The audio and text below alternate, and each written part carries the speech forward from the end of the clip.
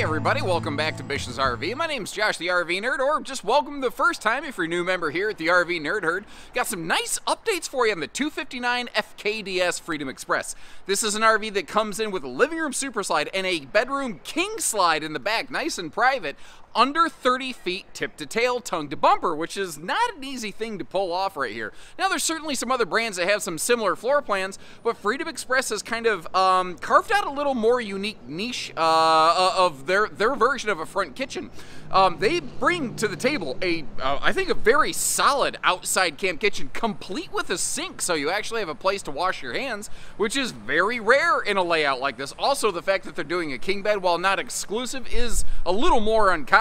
This is carpetless and ventless flooring all the way through. Actually, Freedom Express was one of the earlier adopters of that kind of thing. A lot of other brands have since caught up a little bit, but they're still driving forward. This year, they've redesigned the front of this RV. What's interesting is they redesigned the front ends of all the Freedom Expresses, normally to help enhance bedroom storage around a front bedroom, but this is not a front bedroom, it's a front kitchen. As a result, what we ended up gaining was bigger, deeper cabinet space in that front kitchen, which I don't think having more storage in a kitchen is necessarily the wrong idea, but I actually do have a couple questions and ideas for you when we get to that kitchen, maybe some feedback to relay to the factory. In the meantime, though, you have your choice between a hide-a-bed or a theater seat, a freestanding table or a booth. You're looking at obviously a combination of that today. I don't know why I felt the need to bring that up. These are also a little bit taller inside, which I really like just for generally walking around, but not to mention the shower headroom in this is a little bit nicer. Now, front kitchens normally have crap for outside storage, but that is one of the things I think Freedom Express has done really well, and we're going to hit a bunch of other little updates as we go. Let me know what you think about this one. If you appreciate how we share the good with the bad, hit that subscribe button. Let's get in there. And it's kind of fun to see a little bit of new life into a model that's been around for a while. A lot of times manufacturers find something that is very popular with them, they leave it alone. It's like they're afraid to touch it anymore. But that really hasn't been what Freedom Express has done over the years. Like that electric space heat and Tootsie Toaster in the shoe garage right there. Didn't really used to have that stuff. You know, that is based on, like, you know, viewer and owner feedback and input, and I really appreciate how they pay attention to that.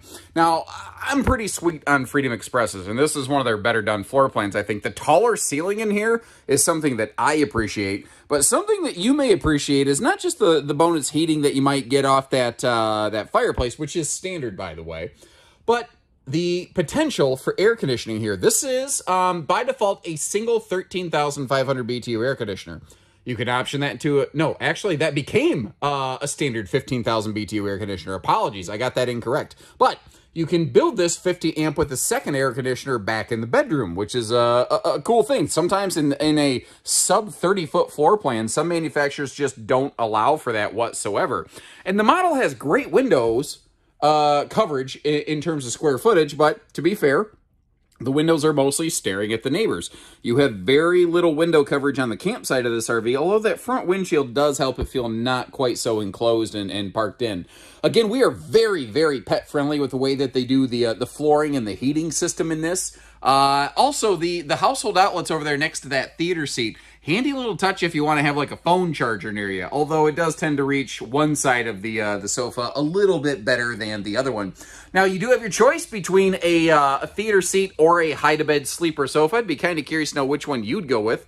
And I tell you, Freedom Express has that kind of classic Coachmen vibe where they're still very much in tune with like maximizing storage potential. I mentioned phone chargers a second ago. One of the other kind of cool things, it's easy to miss. You have a little kind of phone charge pocket over here right above that little fireplace. Now, as we work our way around the other side, you may have noticed how there is a full viewing window in the entry door. By default, it doesn't have a privacy shade, but that's a very easy thing to pick up, purchase, and to pop in there. And I'm not trying to defend it. I would personally prefer the privacy shade to already be installed from the factory, but they don't. So I'm just arming you with the knowledge that may help you decide whether this is the correct RV for you or not.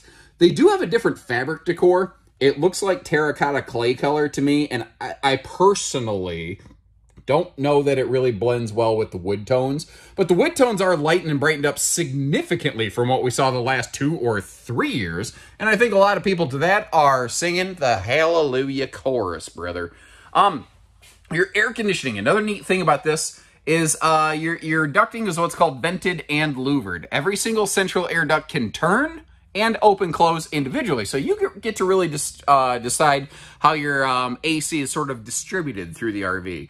Now this is interesting up here, and I've got some questions for you about this front kitchen because I think it's one of the main focal points of the RV. First of all, they redesigned the front end of all Freedom Expresses this year. They're not quite as shaved back in the forehead as, like, my hairline, for instance, you know? Mother Nature is firing me one follicle at a time. But that was really done for the benefit of front bedroom models to maximize storage around a front bedroom. This is not a front bedroom. This is a front kitchen. So as a result, we are now gaining far deeper and more functional overhead cabinet storage space there. And it is all pocket-screwed lumber core cabinetry. That means that you actually do have real screws into wood. And I want to address this. When you look down at a glance, the kitchen cabinetry almost feels lacking because, like, you don't see a bunch of drawers and storage and stuff down below. That's because one of the things Freedom Express has done is maintained a full front pass-through underneath that front kitchen counter that almost no manufacturers do. Most RVs that have front kitchens have really bad outside storage, sometimes almost none. Well, what they did is they made the storage fully functional outside, but they made it so you didn't have to crawl on your hands and knees inside to try to get to it. And we're going to get all this open in just a minute. One of the other questions that I have for you is, like, it is cool that you've got a nice big deep chunk of counter space, but unless you're going to be putting like an air fryer or Instapot or something up in that corner, like a coffee maker, it's kind of hard to reach. It's a lot of storage that isn't necessarily close to you. So my idea, because we're going to see that this RV has a huge walk-in pantry-tainment center behind the TV, my idea is instead of this, what if they just ran that countertop all the way across to the wall? Personally, I think that that would really open up the counter space. It'd make the RV look and feel nice and big. And with that front windshield, it would look more symmetrical. Right now, even though the front windshield's in the middle of the RV, to me, it looks a little funky and off. Although I'm glad it's there. Don't get me wrong. I don't want it to not be there by any means. But you would lose a little bit of pantry space over here. So is the juice worth the squeeze? I guess I'm kind of curious as to how you feel about that. Now, kind of like the sofa, you've got a choice over here between the dinette that we're looking at and a table with floating chairs. And I'd be kind of curious to know which one of those would you prefer to go with, and why. Now, one of the other kind of cool things here is that floating table that comes with the dinette. It is very, very multifunctional. You can swing that thing around. Obviously, it can fold down into a sleeper, and there is storage below the booth that you do lose when you go to the table and chair, so it's always a push and a pull. Now, looking through all the kitchen storage here, again, the overhead cabinet space is now much, much deeper than it used to be. It does mean that to the left of the microwave, around that corner, there's now a big, deep pocket of storage. It's a little tricky to get to, but at least it's not wasted. You know what I mean? I like that they didn't waste the storage.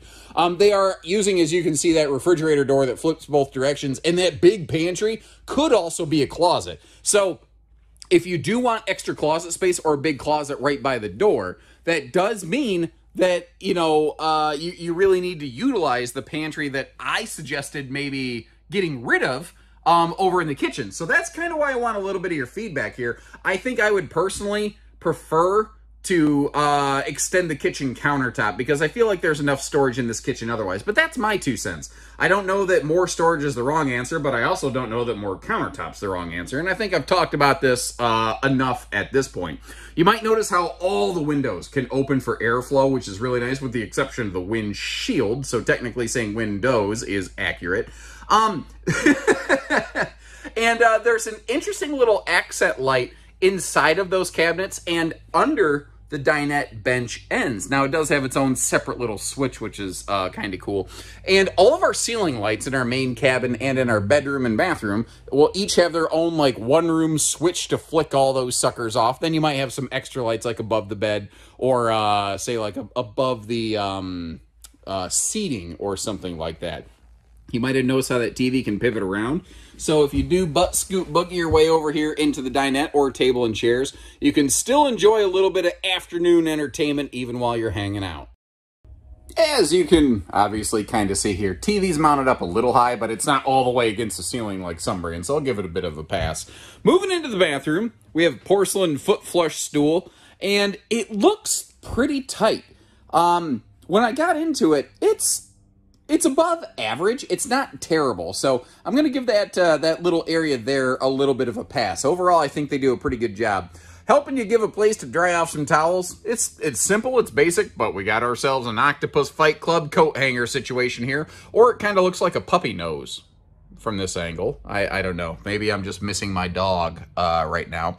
This bathroom doesn't have tons of storage, but again, I'd call it adequate. If you notice here, you got some linen space. You obviously have your, dedicated, what do I want to say there? Medicine cabinet kind of area, and a little spot below the sink. Not a great place for a wastebasket in the bathroom, though. That could be handy. This right here might be one of the major kind of stop points for some folks. It is a radius shower. Trying to tuck it in around the corner like this, it's a small space, and it's what they had to go with. Although Freedom Express being 6'9" tall means that a person like me, a little over 6 foot, does have some decent headroom in that shower, which isn't too awful bad. Although the elbow room can potentially leaves a little something to be desired. Now, there is a little gap at the top of the door, but with the ceiling being extra tall, I don't know who's going to possibly, be able to peek over that thing unless they're Jeffrey the Giraffe with one of those, I don't know, like Navy SEAL endoscopy tools or something like that. Oh, I never thought about this until just now. The location of the converter panel, I think, is going to be inaccessible when the slide is closed. Now, that being said, there might be a way around it. I'm not sure. Okay, hold on. We'll get back. I'm getting ahead of myself. Moving back here. The bedroom is in an arrangement that is not camera friendly, and I loathe using fisheye wide-angle camera lenses. In a few minutes in this video, I am going to jump over to a little bit of that, though, just so that you can have a decent feel for how the whole bathroom looks and lays out. I do like the window coverage in here, which can really provide some great, light or airflow. And by default, 30 amp. We do not have AC prep up here, but you can get this in a 50 amp version that will include second air prep back here in the bedroom, and you can actually get that installed from the factory. Now up here around the corner, that is where our bedroom kind of TV entertainment space would be. And I tell you what, it was not easy sliding my shoes off to scoot my way up onto this bed while on camera, but I have managed to do so. Now again, it is a ventless flooring system, and you're like, holy crap, are there 3 heat vents here in this bedroom? And no, there's not. There's a heat vent. That's the bottom one. The top 2 are air return vents for the back side of the refrigerator, which is in the camp kitchen, which is behind this whole blank wall that we're looking at. Because you look at it, you go, why didn't they do anything with this? That's a refrigerator. That's a camp kitchen, and that is storage down over there. And you'll get to see all that stuff utilized on the outside of the RV. But first of all, taking a look at all this up here, let's actually crack that storage open up top. One of the nice things here is it's unconventional, but they actually gave us some very good, respectable kind of storage space here. And overall, I think that it is very functional, very adequate. Because you do have that big closet across from the bed, but there's also a big dresser next to the bed, which, again, like I said, unconventional, unusual, but effective, Now, you may have noticed we have suddenly jumped up to the bat perch, and we are now in crazy fisheye, fly-eye, wide-angle lens mode. But again, I wanted to give you kind of an idea for how this whole thing is laid out. And I will tell you, hopping my butt up here while live recording and commentating a video, also not an easy thing. So let me back up just a little bit. Once again, my goal with this is not to make you motion sick, because I feel like that's the kind of the result that this sort of camera lensing has.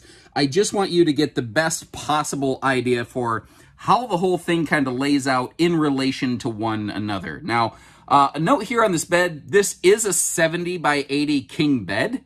And if you look really closely, the bed base is also basically king sized. So this is a model that pretty much just is what it is. If you wanted to go to a queen bed, you could, but there's always going to be some decking sticking out, maybe jabbing you in the leg a little bit. You won't really gain any more walk-around kind of space with it. If you're looking for a queen bed, maybe something like Rockwood or some other similar brands might be the one to go with. But flipping around and doing a 180, looking at the RV with the slides closed in road mode, when you try, merging multiple slides into something under 30 feet, something's got to give. And in this case, it's the travel access. So giving you the reference to the entry door right there. The good news is like your refrigerator, a good chunk of your kitchen storage, the sink, that stuff is readily accessible. And if you are crafty and you think about it, if you leave the bathroom door all the way open and then do something to secure it in place, kind of like I've done right here, you can snake your way into the bathroom actually pretty easily. The trick with this is, while I can potentially get to the toilet, not by default, but while you could rig it up to get to the toilet, you can get to your kitchen. There's no way you're squeezing through there and getting to the bedroom. And again, your converter, this is what I got, I went, oh no, earlier, and then I said, we'll come back to it. Your converter is blocked by the living room slide when it's closed. So God forbid you blow a fuse and your super slide doesn't open, you're going to have to basically manually override this thing, which isn't fun. It takes a while. I've done it twice in my 15-year career, and I'd be happy to never do it a third time.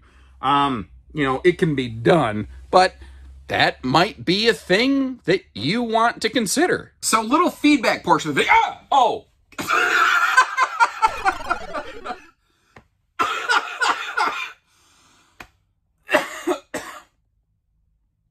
I thought I was gonna die. Okay.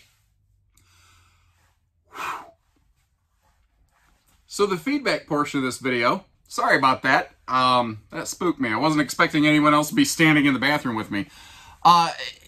Ideas. So I threw the idea to you of what if we extended the kitchen countertop? Leave me some feedback on that. But also, what is your input on this? What if you, instead of having that converter panel buried where the slide blocks it, what if it was down here behind the fireplace? It might be hidden behind the door, but so what, right? You can get to it. But now we're eliminating potentially even more storage. What is your thought on, like, what should they do, if anything? Not that they have to, but if anything, to improve the RV. And also, don't scare yourself to death in the bathroom. I'm such an idiot. So this is an RV that when it first came out, I didn't know as much about towing as I know now, and my frame of reference was a little bit skewed, and I used to very hardline refer to this as half-ton towable. And, you know, maybe, but the thing is, the more that I've learned about stuff, I've learned that when you check out the hitch weight of this one, especially once you load all the front cargo and everything into it, and having that super slide right there all the way in front of the tires, it gives this thing a heftier hitch weight than a lot of half-tons should be handling. And even then, with a 9,000-pound GVW, depending on where you're taking it, half-ton may not get the job done. So I think a 3/4 probably a solid baseline reference for this. There are some half-tons that could safely, reasonably handle this RV, but you really need to double-check your weights, measures, and specs and everything else. Now, up front there, they've been doing 20-pound tanks for a long, long time because it's easy to change them out on a Sunday. And you see that yellow thing up on the tongue next to the red battery disconnect. Well, the yellow thing is a TPMS relay, because this has factory standard tire pressure monitoring, which is actually kind of cool. And this right here, I wanted to start on this RV to showcase this because it's a very rare feature when it comes to front kitchen RVs. It's a full pass-through. However, in order to access that, you'd have to be smarter than me and have the door unlocked before we get here.